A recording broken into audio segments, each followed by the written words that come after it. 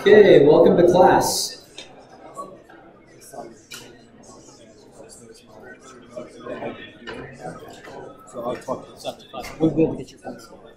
Okay, so today let's talk about learning objectives first, and then we'll do the clicker quiz. So if you just come in, be getting logged on. You can see the channel ID and the session ID. You can get ready for the first clicker quiz. Meanwhile, our learning objectives for today, we're going to pick up where we left off last time, which was with the eutectic binary phase diagram. And we're going to learn the next thing, which is, all right, if I gave you a blank one of those where nothing was labeled on it, could you go ahead and label it? And there's some tricks for that. We'll then talk about a series of important reactions that can take place in phase diagrams. There's not just the eutectic, there's other things like eutectoid, peritectic, and so forth. We'll learn how to identify the formula of intermediate compounds. So it's not just like AB, but you can form maybe AB in the middle of that. We'll talk about how we identify formulas. We'll briefly talk about ternary phase diagrams. We'll spend time describing the lever rule and how it describes the amount of the different phases present at any point on the diagram. We'll describe the lamellar structure, what are grains, and we'll even practice drawing some of these things. And if we have time at the end, we'll go over some examples of all that in the context of steel. The steel phase diagram, or iron carbon, is one of the most important ones for us to know in this class. We're going to come back to it over and over and over throughout the course of the semester. So a real quick announcement before we do the clicker quiz. There's about 10 or 15 students, and I've got the lists of you guys, but you can see just as easily who it is. If you haven't finished registering, you should be getting all zeros for your clicker assignments on Canvas. As soon as you register, we can backdate those assignments with the scores that you got, so don't worry. We have a record of what you did, but it won't show up on Canvas until you finish your clicker registration process. So you either didn't register your device or you didn't buy a subscription. One of the two things. So if you have a bunch of zeros for your clicker assignments on Canvas, come talk to me and we can figure out which problem it is, okay? After class or sometime is fine. Okay, let's start with our clicker exam for today, our reading quiz for today. Let me make this bigger. Okay, first question says, how many degrees of freedom exist at the eutectic point?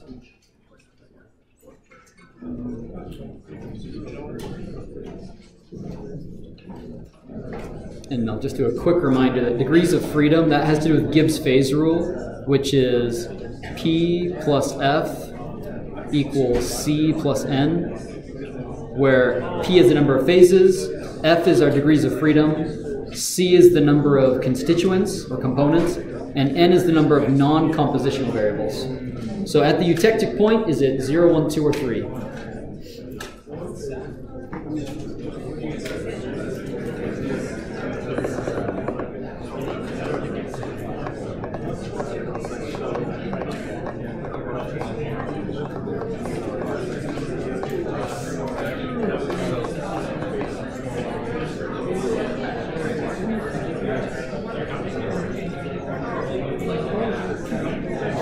Okay, another 30 seconds. Wrap up on this one.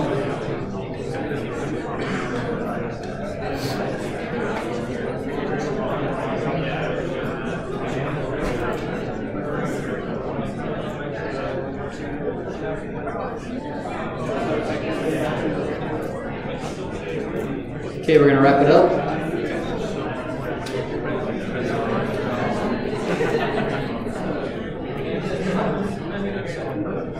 Is it 0, 1, 2, or 3? It is definitely 0. The reason we know it's 0, again, at the eutectic point, that's where this reaction takes place. A liquid reverses between alpha plus beta. So you've got 3 distinct phases in equilibrium at that point. Therefore, you've got 3 plus F. There's 2 components in these diagrams, so it's going to be 2 plus temperature is the only thing we plotted against, so F has to be 0. There's no degrees of freedom. And what this really says is we can't move anywhere on that diagram and still be at the point on the plot, which makes sense.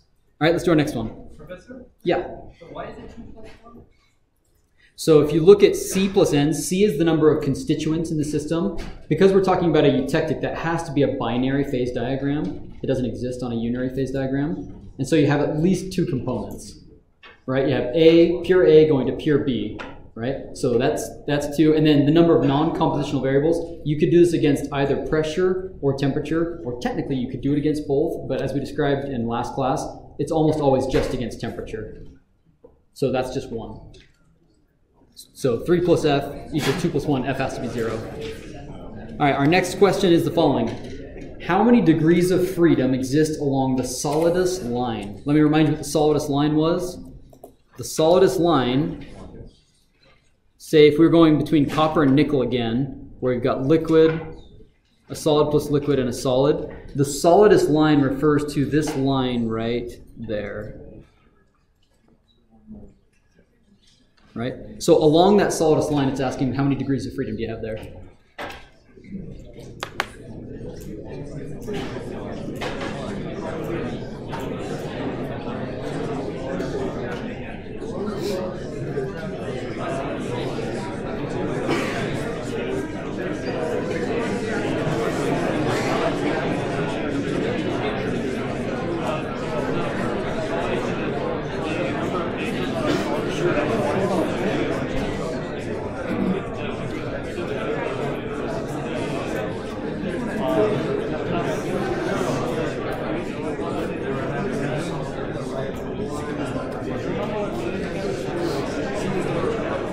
Okay, another 30 seconds. Get your answers in.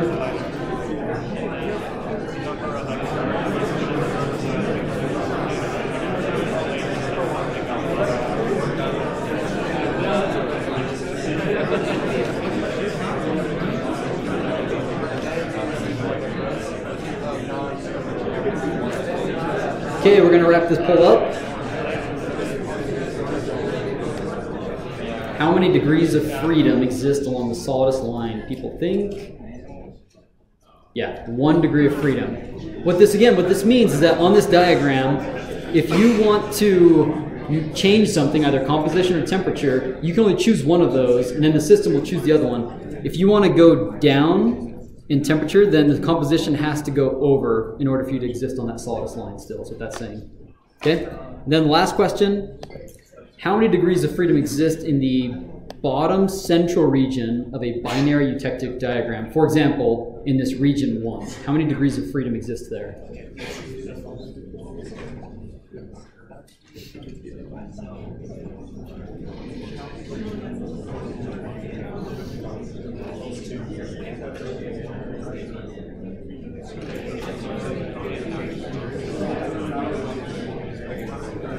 This one's a little bit tricky, so make sure you actually punch this in and think about it.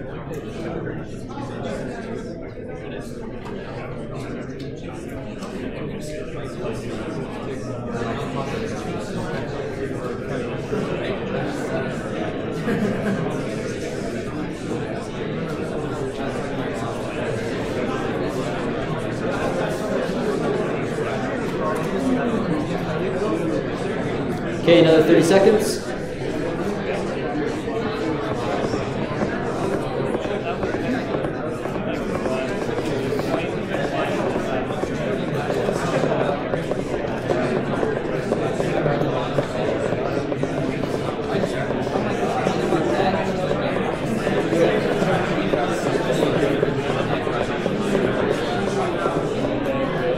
Okay, we're going to end the poll. Is it 0, 1, 2, or 3? People think. So I was afraid most people would guess 2 here. It's actually 1. Let's go through it. And don't worry, on a question like this where most people get it wrong, I'll go back through and I can make either answer correct. Right? And it'll retroactively give you a point for this. So don't worry about it. Let's talk about why it's 2. So if you've got a binary eutectic, they typically look something like this, right? We're talking about this region down here in the middle. If we were to label this, it would be liquid, alpha, beta. This would be alpha plus beta. So if you're at some region in here, say at that point, we're going to do P plus F equals C plus N. How many phases are present at that point? 2 phases plus F. How many components are present in this binary phase eutectic diagram? Just 2. And then how many non-compositional variables is there? Just 1. So F actually has to be 1. Question, Matt? That's a great question, yeah. Does alpha plus beta count as a phase? No. Phases are individual different types of crystal structures, which we'll be describing next in 2 chapters actually. So alpha plus beta That is a mixture. That's a multi-phase mixture. And again, if you put 2 degrees of freedom, don't worry, we'll give you credit on this one. We're going to talk about multi-phase regions a little bit more. Another question? So very good question. Why are they both not solid? So they are both solids. The eutectic reaction is one liquid converting into 2 different solids. But one of the key things we talked about, for example, with the iron wire demo, is that a solid is not a solid is not a solid, right? There's differences between them. In the case of iron, the high temperature phase, even though they're both solids, the high temperature version of the iron has a different crystal structure that causes it actually to contract, right? So one of the key things I want to get across to engineers is that when we talk about different phases of matter, different crystal structures or different ways that we arrange atoms, that constitutes a different phase, and those are important. They have different physical properties, mechanical properties. Josh? Can you show a point on that graph where something is 2 degrees of freedom? So where would it have 2 degrees of freedom? Well, we can work backwards. How about that? Where would it have 2 degrees of freedom? Let's do P plus 2 degrees of freedom equals 2 plus 1, right? In order for this to work, we would need to be in a region that has just one phase present. So right here in the alpha region, in the beta region, or in the liquid region, we would have 2 degrees of freedom, because those are all single phase fields. So in any of those 3 regions, we'd have 2 degrees of freedom. What does that really mean? It means that we can go left or right, or we can go up or down, and we still just have liquid, right? But if we try and do that here, what we do is we still have alpha plus beta, but we change the amounts of alpha and beta, and that's what's key, right? If you're right here, you have a different amount of alpha and beta than if you're right here. And the way that we know how to do that is with the lever rule, which we're going to talk about today. Conrad? But then if you're just in the alpha phase, right? Okay. And you go up. Okay. Then, I mean, technically, the alpha phase is like your A with B incorporated, and when you go up, you can put more B in. So you still so composition can change, but Gibbs phase rule doesn't talk about composition. It talks about equilibrium of phases, not composition of those phases. Yeah. So it talks about the amounts of each phase, right? That has to do with equilibrium, but not the composition. Yeah, Rob? Wait, so if C is 2 because alpha and beta are both present, right? No, C is 2 because in this system, we're having a mixture between pure A and pure B. So there's 2 possible constituents, okay. Right? Sure. A and B. That could be copper and nickel. That could be whatever else, right? Okay. And then, so is that why P is 2? So P is 2 because depending on where you place it in this diagram, there might be 2 phases present. Yeah, okay, so it is. And in this field right here, there's 2 phases present. Yeah. There's also 2 phases present right here, alpha plus liquid, and in here, beta plus liquid. So it's the maximum number of phases present at one point in the diagram. That's the total.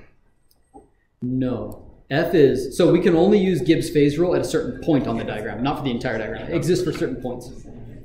Can I answer more questions about this? Yeah, Logan. When would n equal 2 or 3? When would n equal 2 or 3? If we had a diagram that, so this is plotted in 2-dimensional space. If you made a 3D model where you not only had temperature going up, but you had pressure coming out, then I suppose you could have more degrees of freedom, because then you'd have more than one non-compositional variable.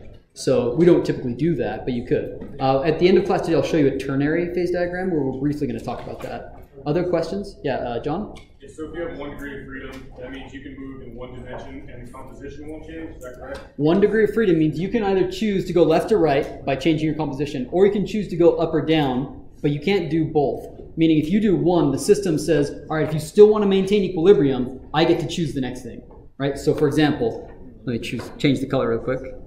If you're on this line, then you have a mixture of alpha and alpha plus liquid, right? That's the reaction. That's what that line represents. So if you choose to change your composition and add some of component B, and you still want to maintain that mixture, the same mixture that you had before, then you have to go down. Right? That 2-phase field, it says that alpha and liquid are still there, but if you want to maintain the same amounts of them as were present on that line, then you have to still be on that line. Can I ask more questions? Yeah, Rosa? So if you actually did this, you had a system and you said, okay, I want more alpha in there. You put more alpha. Does the system itself change the temperature, or do you have to? No, this isn't about the system like taking an action and changing what's in your beaker. What this is saying is that if you want to maintain equilibrium, if that's the goal, then you only have a limited number of options and actions that you can take and still maintain equilibrium. That's all this is saying. You have to change the temperature and put more in if you want. Yeah, if you wanted to maintain the exact same ratio, say, of alpha and beta, right here. You were right there and you wanted to change the temperature. You wanted to go up a little bit, and you still wanted to have the exact same ratio of alpha and beta. You'd have to change your composition slightly to be right there. And we'll talk about how we know that it's right there when I get to the lever rule today. Other questions I can answer about this? Yeah, Elsa? Yes. Can you explain, so with your 1 degree of freedom, how you're saying you can like move in one direction? Okay, so if you want to... Can you just explain how that works in alpha plus beta? In the alpha plus beta. Let me get to the lever rule, and then it'll be easier. Okay? Can we move on? And then we'll come back to this if there's more questions. Let's do lever rule, and if there's still questions, we'll keep going. Okay? First, let's talk about how we go about labeling these phase diagrams, right? Let's label one that's kind of weird.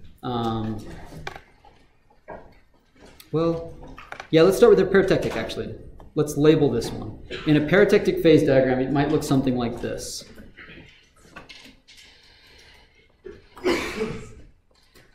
Okay? Okay? How would you go about labeling this phase diagram? Again, we're going from pure component A all the way to pure component B, and it's against temperature that we're plotting it. So when you label these phase diagrams, the rule is the following. When you go left to right or right to left at a constant temperature, you have to go 1, 2, 1, 2, 1, 2. You have to alternate between single phase region and two phase region. Single phase region and two phase. Now, the way you get started, the easiest way to always get started on these is to start really up high. Up high, everything's going to be molten, so it's going to be liquid, right? So at the top of your phase diagram, that's where you start this. You're going to write liquid. Now, at any given temperature, I'm going to switch a different color here. If I pick a temperature, say right here, and I go left to right or right to left on this diagram, I need to go from a single phase region to a two phase, back to a single phase to a two phase. So out here, that is clearly going to be a liquid still. That's in the same phase field as the liquid. So we've got liquid over here. That's a single phase. That means what about this region in between? It must be a two-phase region. So we're going to say that this is actually liquid plus, and we get to pick a Greek letter. Anyone you want. Use a weird one. Use zeta if you want, right? The convention is to start with alpha, but do whatever you like, right? So that means if you keep on going left, that must be a single-phase region. And because you label these things with what's on either side of it, you've got liquid on one side, that means that this must be your zeta phase. Okay? Again, zeta is just Greek Z, right? So then how do you keep going? How do you fill out the rest of this? Well, now you know that this whole region here, that's all a single phase region, which means what about this phase? This is actually two phases, right? So we can give it a name. It's going to be zeta plus what? Pi, somebody said? Great. Pi. Pi is a great name, right? So that's our second phase there. We don't know what these phases are yet, but we know it's distinct. It's distinct from zeta, right? What do we know about this thing then? That must be just pure pi, right? What about this phase? Pi plus what? Let's do pi plus gamma. We'll see if this works. What would then this region be? There's a problem. Oh, I drew my... That's not supposed to be there. Sorry. That's my fault. Now, we knew it was a problem because we're doing this 1, 2, 1, 2 rule. It didn't work. Our rule didn't work, so we knew that didn't work. This had to be pi here. My mistake. That's pi, which makes this region what? That must be pi plus liquid. My mistake. Pi plus liquid there, right? This diagram, the reason we draw this to talk about labeling phase fields is because there's a new reaction that we have to talk about. It's the peritectic reaction. So just like the eutectic reaction, this is another special type of reaction. In this case, it's one solid reacting with a liquid to form a new type of solid. So where in this diagram do we see one solid reacting with a liquid to form a new type of solid when you go up or down in temperature? Yeah, the formation of pi, right? So right here at this point, as you go down in temperature there, it's only briefly, but you're going to have the equilibrium of liquid plus zeta and pi. So that would be a peritectic point. Now in this reaction, if you were to keep on going down, you'd only be in pi for just a moment, and then you'd cross over to pi plus zeta. But sometimes these diagrams look more like this. Let me erase that. They can look like this instead. Like that. In either case, it's still a peritectic point. Okay? Any question about peritectic points? Yeah, Rosa? So, which one set a solid with a liquid from a new type of solid? Will you point out what the solid and liquid with the old solid, liquid arc, or the new solid? Yeah, for example, if you were cooling it down, I'm going to switch a different color to talk about cooling things down here. If you start out with a composition of liquid up there, right? So liquid with that given composition, and you slowly cooled it down, as soon as you touch that, what's called the liquidus line, your very first solid starts to crystallize, at least from a thermodynamic perspective. Again, we'll talk about kinetics, actually means it happens later, but from a thermodynamic standpoint, it should start to form your very first solid. And as you slowly cool it through this region, you're going to have a mixture of liquid plus zeta present. And we don't know how to say how much yet because we haven't learned the Lever rule, but we're going to do that in just a moment. But as soon as you get to this peritectic temperature, that flat line, and then go below it, your liquid and zeta disappear and you're left with just pi. Okay? And because that happens where you had one solid and one liquid converting to a different type of solid, that's a peritectic reaction. Any questions? Yeah. Brad? What's the difference between the peritectic points and the eutectic? Yeah, let's go back up. The eutectic happens right here, where again, if you're cooling it down, you went from one liquid simultaneously to two different solids, which is different than going from one liquid and one solid to a different type of solid. Fair enough? Yeah. Remind me your name. What is it? Cody.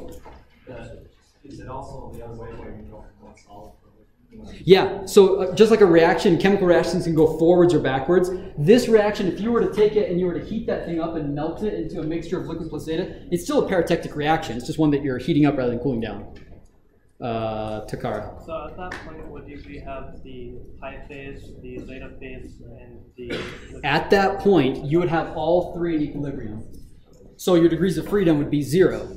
You can't change anything. And that makes sense, because this point only occurs at one point on our map here, not along a line or anything like that. Yep, remind me your name? Kyle. Kyle. So I was mentioning all of the compositions inside.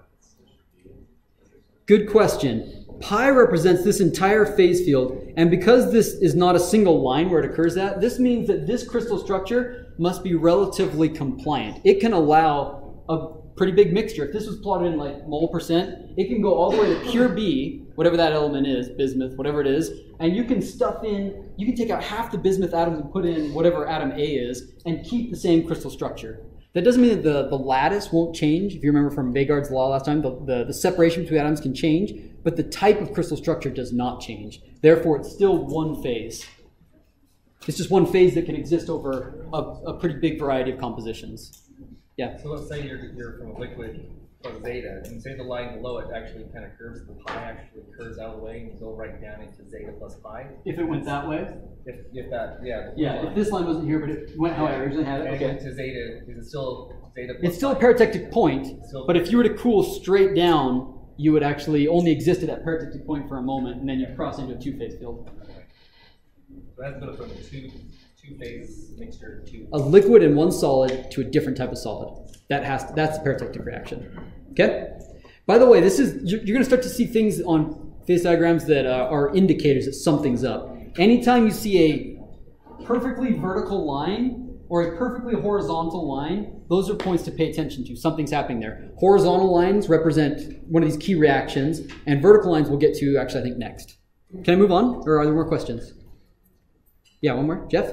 So these reactions are all going on a vertical line, or a horizontal line, like that one there by that point.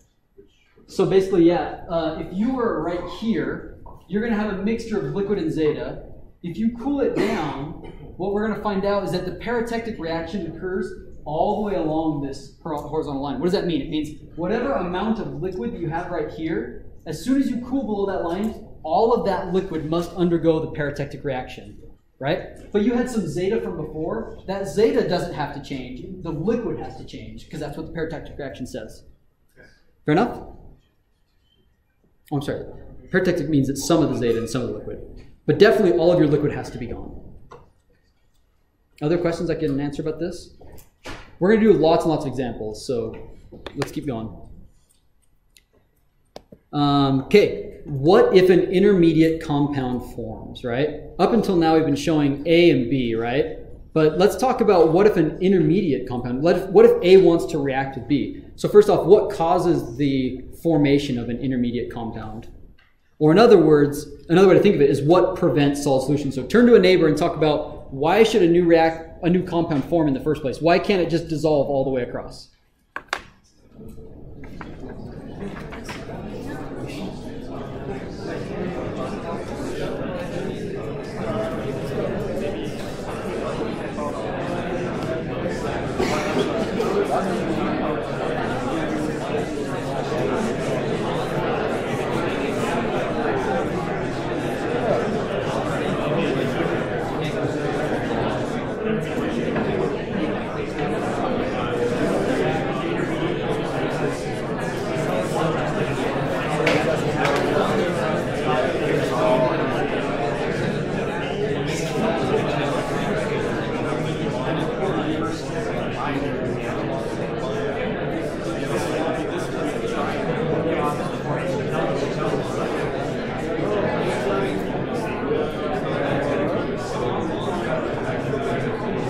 Okay, what do we think? Why should a new compound form? Anyone want to hazard a guess or volunteer what your neighbor said if you're feeling shy? Griffin, what do you think? Well, different materials have like different interactions with temperature, and so like one thing might cool down at a lower temperature than another. Okay, yeah, different melting points and boiling points, things like that. Yep, that's fair. What else? What else can cause a reaction to form? Well, how about this one? Oh yeah, or is it Connolly? No, it's not so. Not even close. By the way, it is so warm in this room. I'm dying. Something about energy, you say? The Gibbs free energy. Yeah, clearly, if it happens, it's because what happens to Gibbs free energy? Something happened to lower the Gibbs free energy. So what might happen to lower the Gibbs free energy? So I think one of the easiest ways to think about this, copper and nickel, we know that they have a complete solid solution. Because both of these have the same crystal structure to start with just slightly different lattice parameters. And so because they're so chemically similar and everything, you can just substitute for one another all the way across and you end up with at alpha. Right? But what if you start with something that just fundamentally has a different crystal structure, right? You've got alpha, which is maybe cubic, and this one, which is hexagonal. You cannot, by definition, go all the way across and keep the same crystal structure. So you at least have to have something like a binary. Now, why do they react to form some new compound? Typically, this is due to what? Anybody want to take one last guess? It wants to bond. What makes things want to bond? Lowers the energy. Lowers the energy, right? Yeah, either you have ionic or covalent driving forces, right? So maybe there's a big difference in electronegativity. If your atom A and atom B have a big difference in electronegativity, we know that should lead to an ionic bond where there's this exchange of electrons, right? So that typically is one reason. If you have very different oxidation states, if this is typically 2+ and this is 3+, that usually leads to the formation of an intermediate. So there's a couple of rules that the book talks about. But what I'm interested in teaching you guys is how do you predict the formula of one of these lines? If you look up a phase diagram and all it says is, it shows this vertical line. First off, how is that a new phase if it's a vertical line, right? Because this seems like it breaks our 1-2-1-2 rule, right?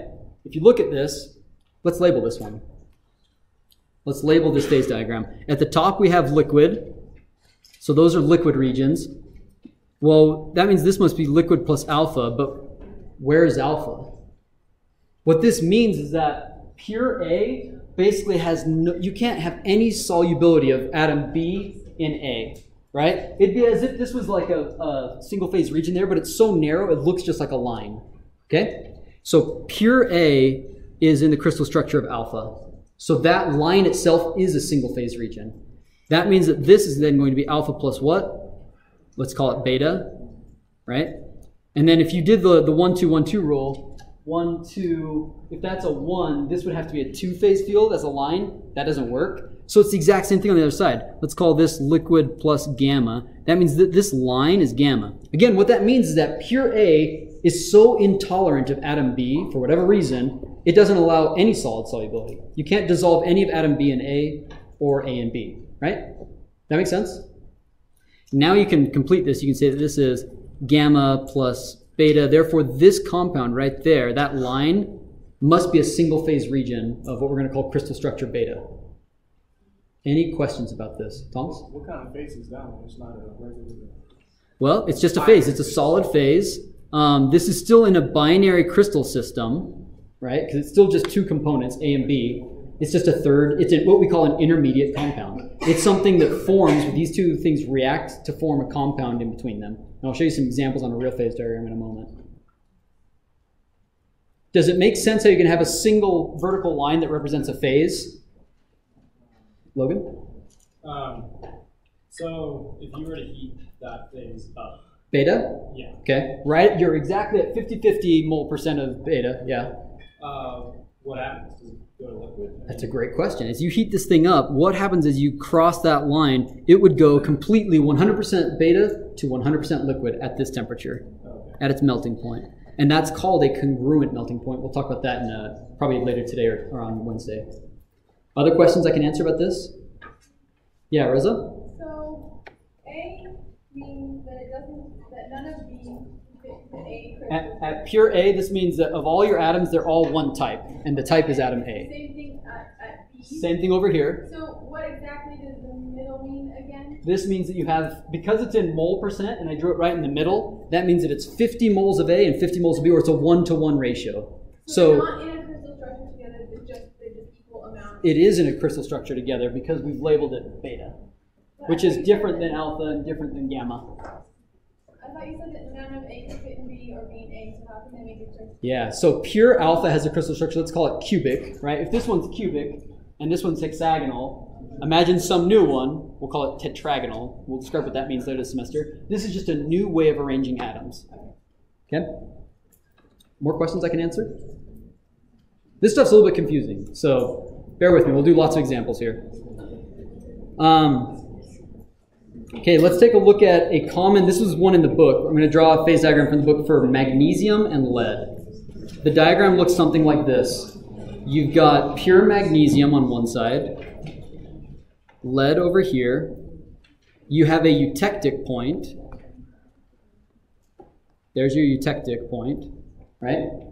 And then you've got this vertical line. And anytime you see a vertical line, almost always it represents what's called a line compound, meaning a single phase region that exists at a very narrow region of stoichiometries, right? And then you've got another eutectic over here. So what can we say about this system? Well, we could start labeling it for one thing. So let's go ahead and label this. We've got liquid up here. We're going to follow our 1-2-1-2 rule. So going left to right from the liquid, we can call this liquid plus alpha. We'll call this alpha. That makes this, that region right here is going to be liquid plus beta. And this must be beta. This must be beta plus something. This must be alpha plus something. Therefore, you know that this has to be a line compound. Because on either side of it, you have two phase regions. Therefore, that line itself must be a single phase region. Let's call it gamma. Beta plus gamma, gamma plus liquid, gamma plus liquid. Any questions on labeling that so far? The next question is, that doesn't occur, this is in weight percent, as a function of weight percent, excuse me, that's supposed to be lead. When you plot this against weight percent lead, this line occurs at 81 weight percent lead. 81 weight percent lead. So the question that is totally fair game on a midterm would be to say, what is the chemical formula of the gamma phase? You know it's a mixture of lead and magnesium, but what is that mixture? Is it a 1-3, a 3-1, a 1-5, a 5-1? What is that, and how do you figure that out? So how do we go about solving this question? How do we predict what the chemical formula of gamma is? What do you think, Josh? Do you have two gamma plus L's? Yeah. Yep. So how do we make sense of having two gamma plus L regions, right? So again, at any point, our 1-2-1-2 rule has to work. So I bring this down where I can reach it, right? If I go this way, I go 1, 2, 1, 2, 1, 2, right? That works. Up here, it also works. I've got 1, 2, 1, 2, 1. So what it's really saying is that whether you're here or here, you're going to have a mixture of gamma plus L. What is different about those two fields? The weight percent depends on where you're at in these regions. But it's the composition of the liquid, right? If you are right here versus right here, you have two different compositions of liquid. Your liquid will be this composition over here, and your liquid will be that composition over here, right? So they're different. Fair enough? Now, somebody help me. What's our strategy? If we were going to try and predict the formula of this intermediate compound gamma, again, gamma must exist right at that line. How do we predict this formula? What do you think, Rob? Well, I was going to ask, are we only able to predict the empirical formula? We can't predict the chemical formula. We can predict the chemical formula. How would you do it? Yeah, Brendan, what would you do? I'd just say we have 100 moles of this, and it's 81, or like 100 kilograms, I guess. Yeah, because we're given in weight percent. So imagine you start out with 100 grams or 100 kilograms. And then you just say 81 kilograms, and that is lead. How many moles is that? And then do the same thing for magnesium and then finding a fraction. That's exactly right. So we're going to set 100 grams to start with, right? If there's 100 grams of our total product, and we know that that is 81 weight percent lead, that we know that in our product we have 81 grams of lead, and we must have, what is that, 19 grams of magnesium. If we can figure out the number of moles of lead and the moles of magnesium, we can take their ratio and we can figure out the composition of this, the chemical formula of this. So why don't you take a stab at that? That'll be our next clicker question, which is, again, what would be the chemical formula of this intermediate compound? Yeah. How would the leverage rule be affected by the gamma plus null having no greater? Let me explain this.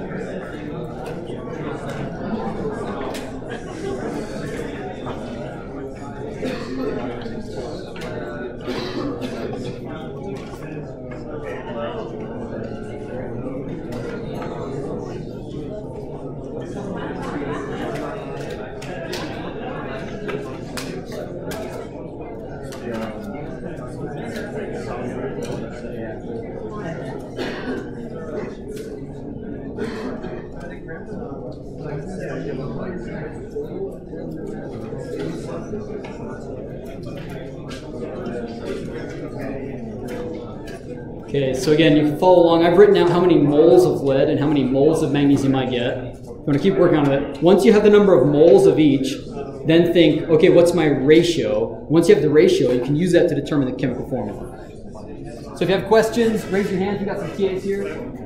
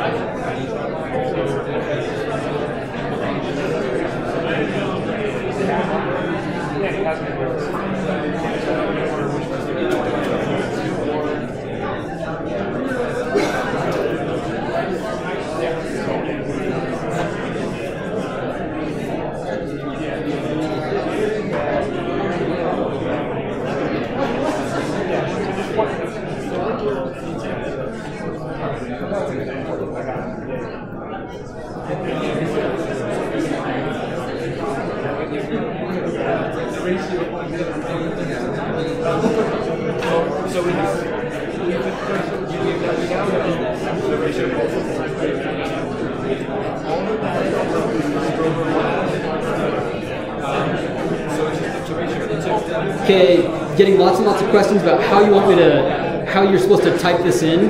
If by the time you take the ratio and you figure out that there's twice as much magnesium as lead, for example, you would just punch in Mg2Pb into clicker, right? So this is a free point for being here.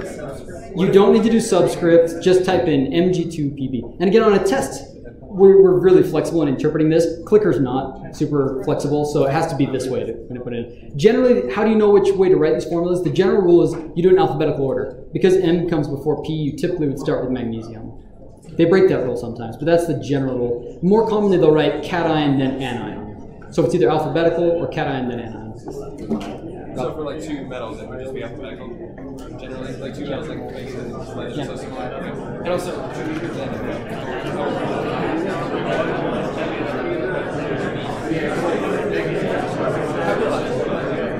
okay, so go ahead and type in that answer.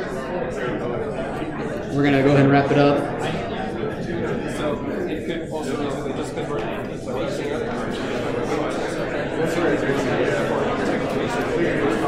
But by convention, we reduce it to lowest common factor.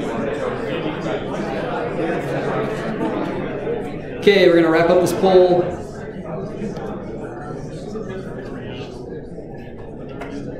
Everyone should be getting this right, so I'm just going to skip ahead. Good. Okay. So that is, it's pretty straightforward. If these things are plotted in weight percent, you need to go from weight percent to number of moles, and then you divide it. What if when you divided it, you got moles of A over moles of B came out to be 1.5 or something, not an integer value? What do? Multiply it until you get integers, right? So multiply them both by 2, that means that you'd have A2, B3, right? The ratio still is 1.5, right? But make sure it's integers, is typically what we do on these. If this is plotted in mole percent, it can be really easy, right? If this is in mole percent, B, going from pure A to pure B, and you see a line compound exactly at 1/4 of the way across, what's the chemical formula? Well, 1/4 of the way across means that you have, if you divided that into 4 sections, 3 of them come from A and 1 comes from B, so it would be A3B, right? A3B. If it was exactly half and half, we know it would just be AB. If it was 3/4 the way across, it would be AB3. If it was at 80%, which is dividing it into fifths, that would be AB4, right? So these ones are pretty easy. If it's plotted in mole percent, it's pretty easy to do. If it's in weight percent, you've got to convert it to moles first and then divide to get the ratio. I've done an example problem of this. I posted it on the list of MSc example problems. By the way, if you haven't seen that, there's 2 playlists for this class. One is the lectures we do in class, and one is example problems. So I posted one where we do actually calculations more on this. So if you have more questions, take a look at that. I'm going to keep going for now. Can I answer any last quick questions about this? Yeah, Rosa? So the first one, the first 4. This one? Yeah. Why is there 3 parts of it? Good question. Well, if this is at 1/4 of the way across, that means that there are 25% B. So let's say there's 25 moles of B, but there's 75 moles of A, and 25 divided by 75 is a 1-to-3 ratio.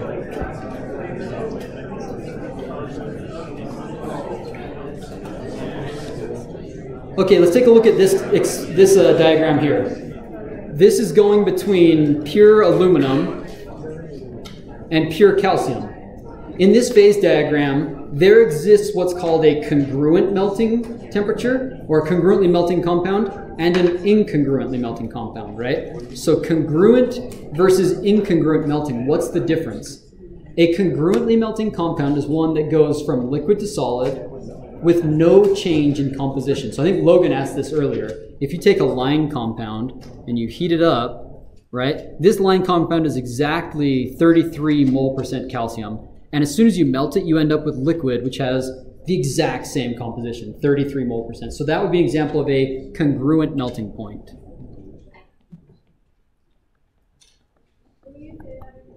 Yeah, if it goes between liquid and solid, either upon heating or cooling, and there's no change in composition, we call that congruent melting. So there's actually 2 other congruent melting points on this diagram, but they're a little bit tricky. Where are they at? Yeah, Spencer. Not the eutectic, because there you go from a liquid and it splits to two different compositions. We'll show why in a moment. 20, nope. It's actually the pure components. So right here, if you have pure calcium, it would actually melt to pure liquid calcium. So the composition doesn't change, and pure aluminum does the same thing over there. So why is this point, let me change colors now. Why is that point incongruent melting, right? Well, because above that point, you're going to be cooling it down. You have a mixture of what we'll call liquid plus, it's Al2Ca. Let's just call it beta, that Al2Ca compound. But as soon as you go down, you're going to form a solid, which is Al4Ca, right? So your liquid right above that point is going to have this composition. Just as you're cooling it down, your solid is going to have that composition. But when you cool it down across that peritectic reaction, you form a new solid, and it has a different composition. So any peritectic point you see is always an incongruent melting point. Can I clarify anything on congruent versus incongruent melting? Why is the eutectic not? Change color again. This is not a congruent melting point because there you go from liquid above to two different solids. The liquid has this composition, but the solid has this composition and that composition. So there's definitely a change in composition as you cool below that point. Yeah, Rosa? Can we say that composition is the same as chemical formula? Composition, same as chemical formula? No, it's related. Usually from composition, you write the chemical formula such that you have integer values. So would the composition be like an alpha or beta? Composition would be something like this. Like, what's the composition of Al4C? You'd say that it is 20 atomic or mole percent calcium. That's its composition. And therefore 80 atomic percent aluminum. Sorry, one more time? You're not moving along the x-axis? If it's at a fixed point, no. Okay? Anything else I can answer about this? Yeah, Anthony? So these points are where it's congruent or incongruent. So you move to the left or the right, that's the point that render it congruent. Good question. This is the congruent melting point right there. This is not a congruent melting point. Okay. Yeah. So the point. The point itself is a congruent melting point. Okay? Yeah? You can't see the points of the congruent points of that distance. Can you make it bigger? Oh, I'm sorry, yeah. I think we can just zoom. Right? So at the top here, this is our congruent melting point, that big red one at the top of that. Because if you were to heat it, it would go to a liquid with no change in composition. Or if you were to cool it, it'd go to solid, no change in composition. But right here, just above this point, you have solid with this composition. You've got liquid with that composition. If you cool it down, you have a new, different type of solid with a different composition from the solid before. Incongruent melting. It's a change in composition. Or in other words, what this requires is it requires diffusion of atoms, right? Meaning atoms have to move around. Here you have more calcium than you had here. So as you cool this down, you have to diffuse calcium from one of your, sorry, you have to lose some calcium to form this compound. Okay? So does an incongruent melting point go from one phase to two or two to one? Is that say too soon? Yeah. Okay, we've already done that one. Let me just do one last example. Let me just prime you for the lever rule, which we'll have to get to next time. You'll need this on the homework anyways. How the lever rule works is if you have a two-phase region, let's call this just alpha. You've got liquid plus alpha. And you have a certain composition, right? At any given temperature, we can use the lever rule to tell us how much these phases are present. So for example, right here, I can make this big. Right there, we could draw a flat line all the way across this thing, and we can use the lever rule. How the lever rule works is you take the total distance, when you take the intersection of these 2 points, that total distance from there to there, right? And you need to figure out the distance of each segment above. So from here to here, and from here to here. And if you want to figure out the weight fraction of the phases present, you're going to divide these things. So this is how it works. Let me change color one last time. The weight fraction of the alpha phase is going to be equal to the purple divided by the blue. And the weight percent of the liquid phase is going to be equal to the green divided by the blue. Or in other words, if you want the phase, lower that just a little bit. If you want the phase on the left, then you need to take the line opposite it divided by the total length. If you want the phase on the right, you take the section opposite of it and divide it by that. How are you going to remember that? The way to remember it is if you're close to this line, you should have mostly this material. And the only way that'll work is if you're taking this length as longer than this length. Right? If you're over here, you should have mostly alpha phase. So you're going to want to take that length of the line divided by the whole, not the small section. Right? That is the lever rule. If the plot is given in weight percent, as it is in here, then the fraction of your phases will be in weight percent.